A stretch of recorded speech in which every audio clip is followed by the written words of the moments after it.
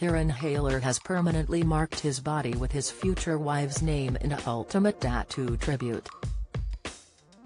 The ex-husband of Kate Price cut a casual classic sports look with a black Vans off-the-wall jumper, which he teamed with a pair of shorts and plimsoll-style trainers. The father of three was snapped with his legs on full view as a tattoo artist inked Michelle's name within the outline of a heart, on his right thigh at Tattoo Studio in London.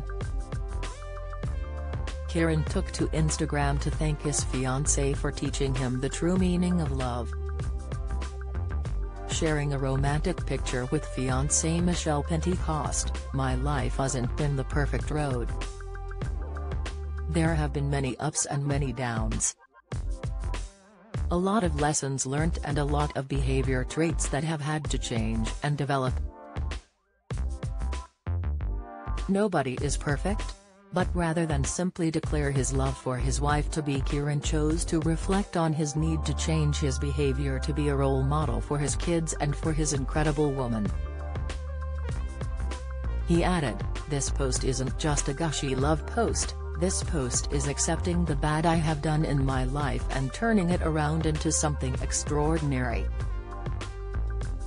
The pair are looking forward to tying the knot in the Maldives next year, and he signed off the post adding, "Michelle, you are the one, you have always been one. Bring on 2023 and our special day, and thank you. Thank you for sticking by me through everything, thank you for teaching me the true meaning of love and happiness. Thank you for being you. I love you."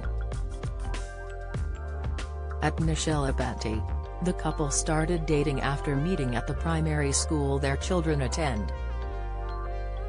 The pair confirmed their engagement in April 2020, also in the Maldives, and they lived together through lockdown. In 2021, Michelle and Kieran welcomed their first child together, son Apollo Phoenix. The couple recently enjoyed a trip to Devon with his two children, who he shares with ex-wife Katie Price joining the trip. Sharing a shot of Apollo, he posted, "Seeing you smile all day every day fills my heart. You really are the most well-behaved little boy and I love you with all my heart."